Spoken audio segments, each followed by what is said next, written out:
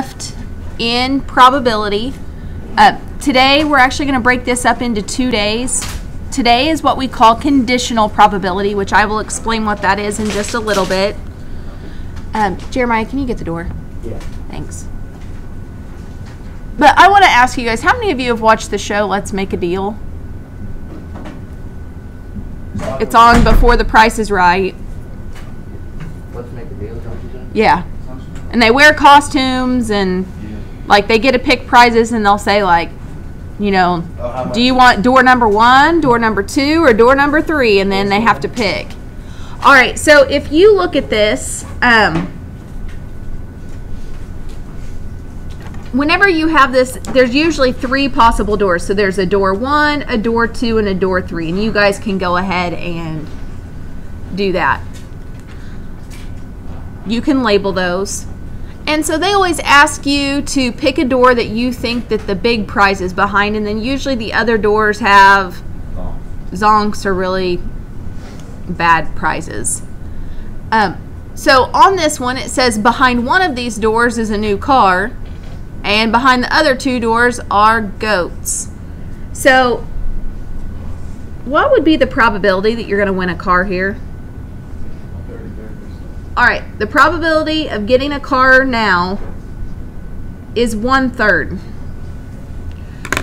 So after the contestant chooses a door, the host opens up one of the other doors because they always open up the ones that you don't pick first. So they're telling you that you open up the door, and the door that the one that you didn't pick that they're opening up is a goat. Do you think that's a good thing or a bad thing? Yeah. Why? Because the car is still in there. Yeah. All right. Don't you have a better chance of winning the car if one of the goats is already out of the way? Yeah. All right, so let's just say hypothetically this was the door that they opened that was the goat. Once you do this, it says the contestant is given the chance to keep the door they choose or to switch doors. What should you do? Look behind the door and see where it goes. You can't look behind the door. Keep your door. That was the guy. I'm going to say that a little bit louder. We have a 50-50 chance of that. It doesn't matter. I'm going to say, do you guys see where she's coming from there? Because once that first door is open and you know that's a goat, you know behind these 2 doors remaining, one of them is a goat and one of them is a car. So the probability of getting a car on this second try is just 1/2. There's 2 doors left and one of the doors has a car behind it. So in this case, I would definitely say, like, the probability is 1/2 for each door. So does it really matter if she keeps the door she originally picked or if she switches? Is it going to help her at all? No, it might mean, like, sometimes people think that it's like a mental thing, but no, it really doesn't. So it doesn't matter which door she picks or switches. It doesn't matter if the contestant switches or not.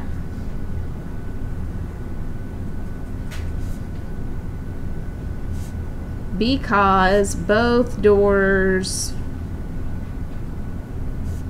have the same chance to win.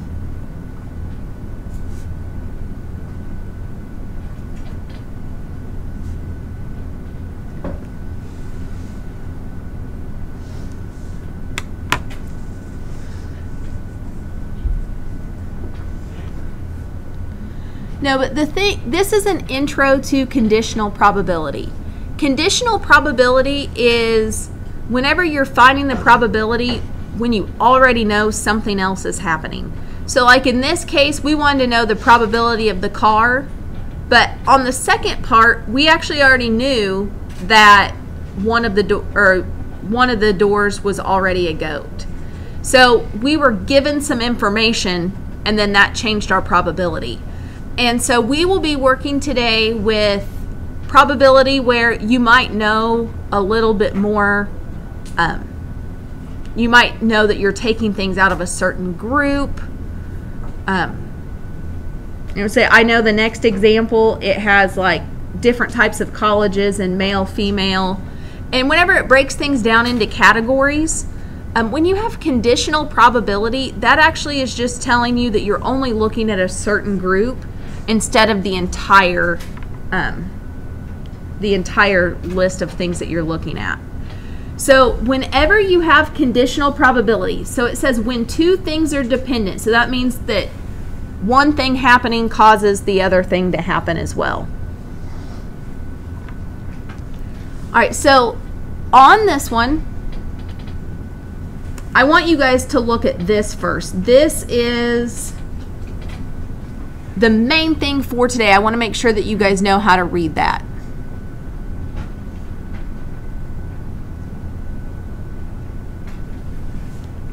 So whenever you see the P outside the parentheses, you know that that means probability. So this tells you to say the probability of event B, and then this line just going straight up and down means the word given. So given just means it's information that you absolutely know. So what's the probability of event B happening given that something else happened? And so what we just found out earlier is what's the probability that the first door is a car, given that we used the third door, but I'm actually going to change that to the third, so you probably should too. So we just figured out on that second half what the probability of the first door being a car would be given that the third door was a goat. Because at the beginning it was 1/3, but once we knew door 3 was a goat, it changed it to 1/2, so it does make a difference.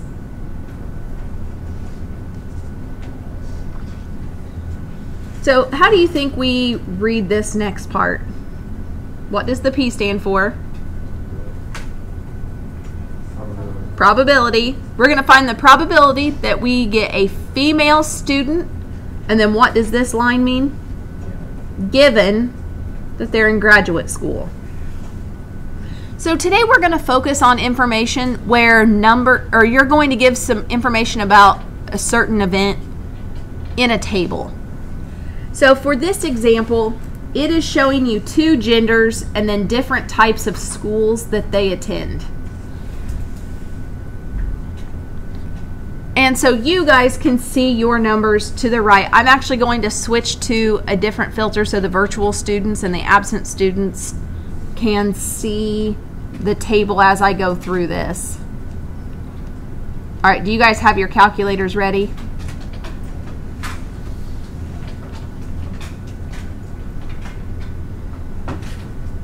All right, so the very first thing we want to talk about, it says what's the probability that we are going to find a female given that they're in graduate school. So what do we know about the person we're picking? Do we know if they're female or do we know they're in graduate school? Which one is given? Graduate school. All right, whatever is given is the thing that we absolutely know. So what we are going to do, instead of taking the probability of female out of this entire group, we only need to look at graduate school because we know that they are in graduate school. So we don't have to worry about 2-year college. We don't have to worry about 4-year college. We are only worried about the graduate school. Now, it tells you how many females are in graduate school. 1,900. So there's 1,954 females, but we're only going to take it out of the graduate school total. So you know how many males and females are in graduate school, so how would we get the total of that? Yeah, we're going to add those 2 numbers. So we are going to add 1,349 plus 1,954. And I actually sometimes even like to just put in a totals column. And I know that my total for this column here is 3,303.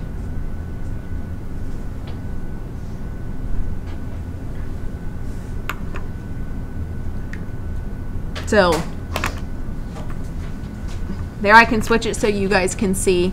So I like to, since we know that this is the given information that they're in grad school, we only have to look at the graduate school. It's a row. So we're only looking at this row and the probability of being female, the number of females divided by the total number in the graduate school. So go ahead. We are going to answer today in decimals. So what is 1,954 divided by 3,303? 1.7. I don't think so. You want to say, grab a packet off the counter. So if I divide these two numbers, I'm say, you guys have your calculators. Take 1,954 and divide it by 3,303. All right, 0.59. And we're going to round to 3 decimal places today. So is it 0.591 or 592? Look at that number after. It's 5915. So does that 5 tell you to round up or stay the same? Round up to 0.592.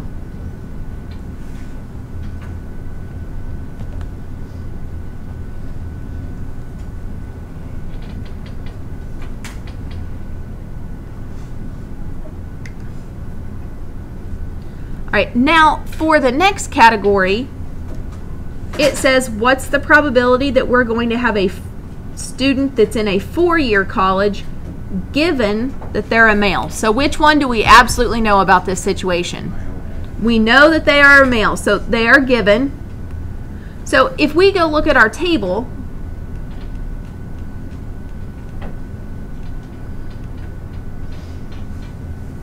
males are this first row. So we are only looking at this row for this problem. Now, do we know the total number of males yet? I would always recommend getting totals before you answer the question. So the first thing you guys need to do is we do need to add up how many males we have in total. So 1866 plus 4324 plus 1349 gives us a total number of 7,539. You guys definitely need to write that down.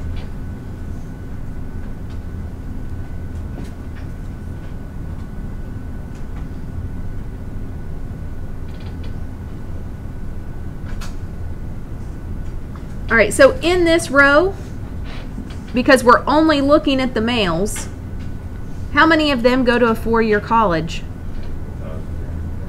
So it is 4,324 out of the total number of males, which we do have to add that on this one to get that number. So we are going to take 4,324 and divide it by 7,539. And we get,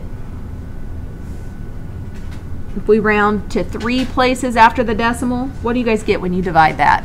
0.574. 0.574. So whatever information is given, so in that first one, since the given information was a row, we only looked at that row.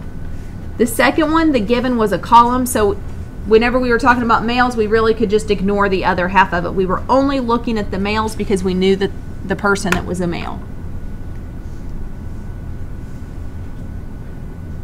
I'm going to say, do you guys have any questions on that?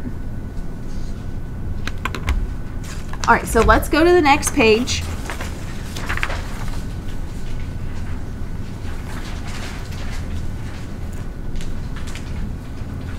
All right, so in this second example, we're dealing with recycled material and whether or not it's recycled or not. My recommendation for you, do you see a totals column anywhere on this table? All right, so the first thing I would do is I would make a total for your rows. So I would add up both paper numbers and get a total number of paper wasted. I would add up your metal and get a total number there, glass, plastic, other, but then also get a column total for your recycled and your not recycled. So the first thing that you will want to do if you do not have totals at the end of each row and at the bottom of each column, that's the first thing you'll want to do because you have to have those totals to answer questions. So I'll give you guys some time to do those. I will do those as well.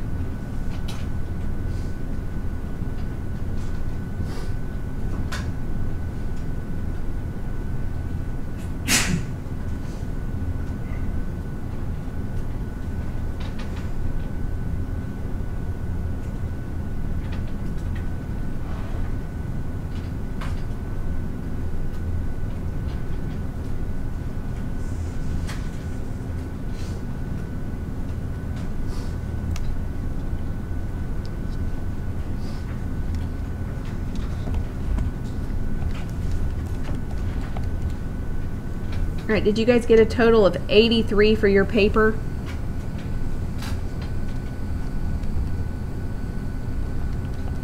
Yeah. All right, metal, I got 20.8. What did you guys get? All right, so then 3.2 and 10.4 gives me 13.6. 2.1 plus 28.6.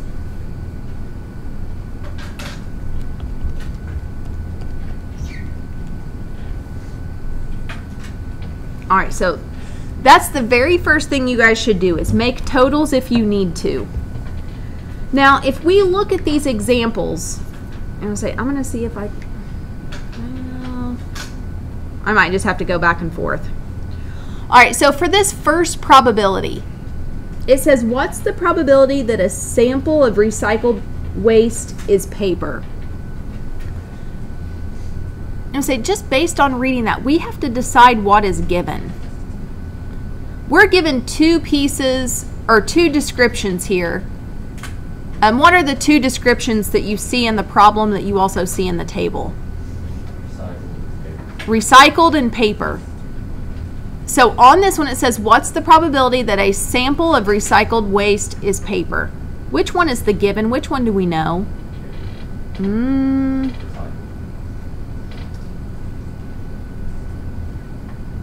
We know the sample is recycled. It says a sample, we want to know, we know it's recycled, but we want to know if, based on the fact that it's recycled, what's the probability that it's paper? So on this one, I want to, do you guys remember in, I don't know, sometime in middle school where you did proportions, where you had to set up like a percent over 100 equals like a part over a whole? Do you guys remember doing this in middle school and then you had to cross multiply to figure out? Have you ever been told to use is over of equals percent over 100? Ever in your life? You know, say, I'm seeing a few people shake their head. Yes, this is a good thing. All right, so whenever you're dealing with probabilities, you always write the fraction, the is over the of. So whatever we're saying of is usually the given. So in this case, it says of recycled waste and then is paper. So to write the probability statement, we want to know the probability that it's paper given that it's recycled, because the recycled is the part we know. So then we just need to plug in our numbers. All right, so we are only looking at the recycled column.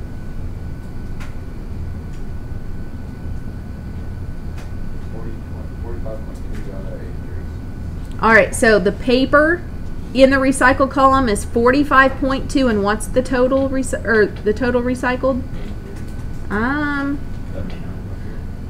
Okay, so if you look at this, Luke, 83 was the total for the paper. That included not recycled. So since we know that it's recycled, we basically ignore the not recycled. We're only looking at the recycled. We're looking at that column. Only looking at the recycled. So, yep.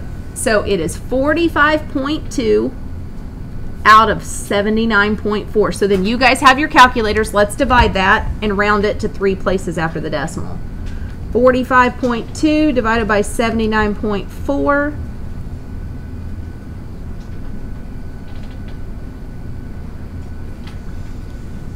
And that's what I got, 0.569. Okay, I did the math yesterday, or if you just look it up on Siri, I've been alive for 5,970 days. What? Oh, okay. How does that feel?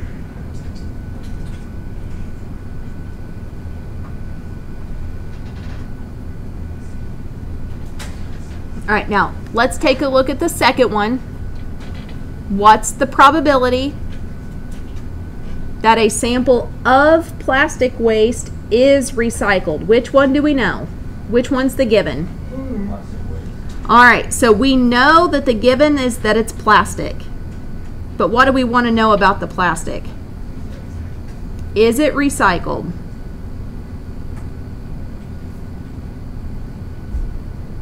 So in this case, plastic is a row. Now I'm going to switch to a different color scheme so the virtual students can see this table. All right, so on this one, we know that we are only looking, the given is plastic, so we are only looking at the plastic row. We can ignore everything else. So what's the total number of plastic waste? 30.7, that's our bottom. 30.7, that's our total plastic waste. Now, out of this 30.7, how much of it is recycled? 2.1. That's not very much, is it? We're saying out of the 30 million tons, only 2.1 million tons is recycled. So we take 2.1 and divide it by 30.7. I did not type that in right.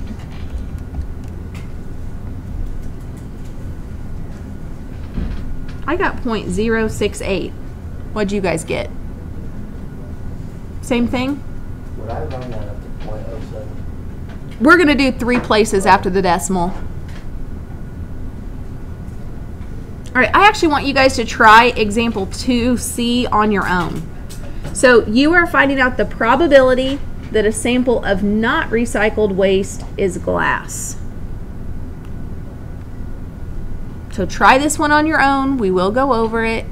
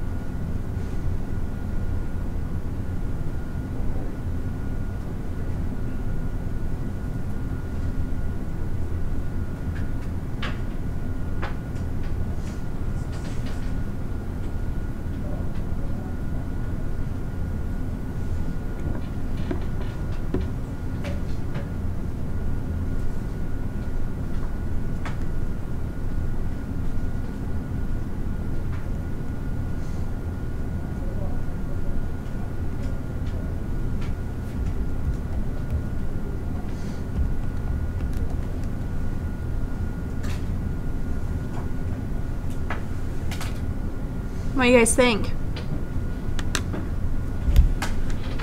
How'd you do? Good? So on this one, it was asking you, the given was that it was not recycled. So we're only looking at this not recycled column, which the total of that is 136.7. Then out of that, how many pounds were glass? And it was 10.4. And so we divide that and we get 0.076.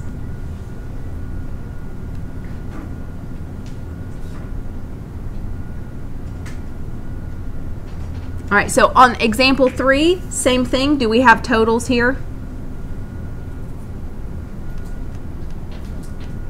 You know, say if you don't have totals, we definitely want to find those. So we're going to find the total for online and by mail. So 24 plus 12 is 36. By mail, 8 plus 6 is 14. Now, what about the total for the males and females? How many males are there in total? 20. And how many females are there?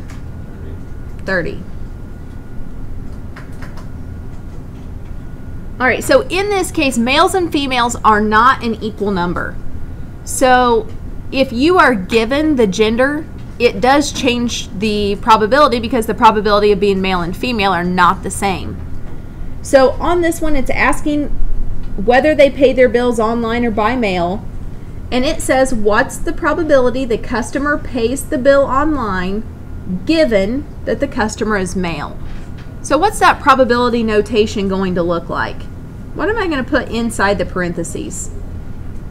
What am I going to put before? What am I going to put first?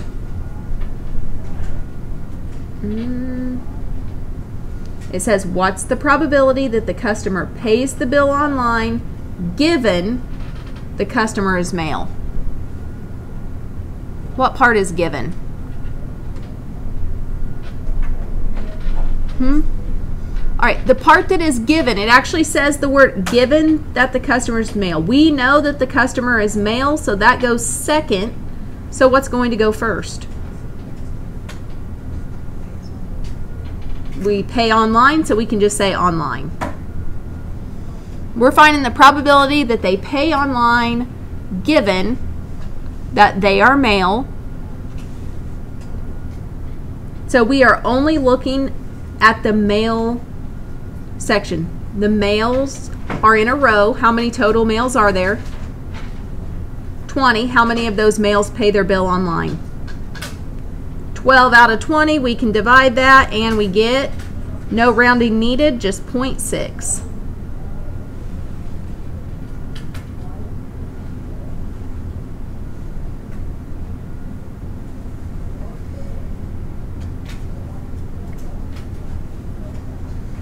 All right, and the last one. All right, when I read this question, I just kind of laughed because I didn't realize people put shampoo on differently. All right, so it says, researchers ask shampoo users whether they apply their shampoo directly to their head or indirectly. What's the probability that a respondent applies shampoo directly to their head given that the respondent is female? Okay, I need to know. When you guys use shampoo, do you guys apply it directly to your head or do you put it onto your hand and then? You gotta use your hand. Okay, I didn't realize I did not know that there was anybody in the world that just took the shampoo and went like this. Apparently they exist.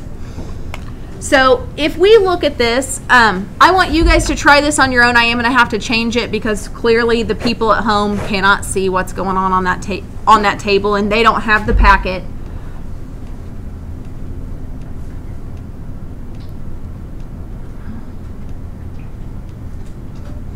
All right, so on this one, what's the part that's given? What do we know about the user here? All right, we know it's female. So that's the given. That always goes second. Given, female. So we only are looking at this female section. How many females are there in total? 32. All right. So we know that there is a 30 total number of females. Out of those 30, what are we trying to find about them? All right, so are we looking for directly or indirectly? Directly.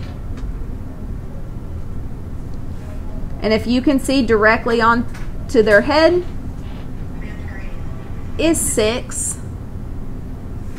So 6 out of 30 is 1/5 or 0.2.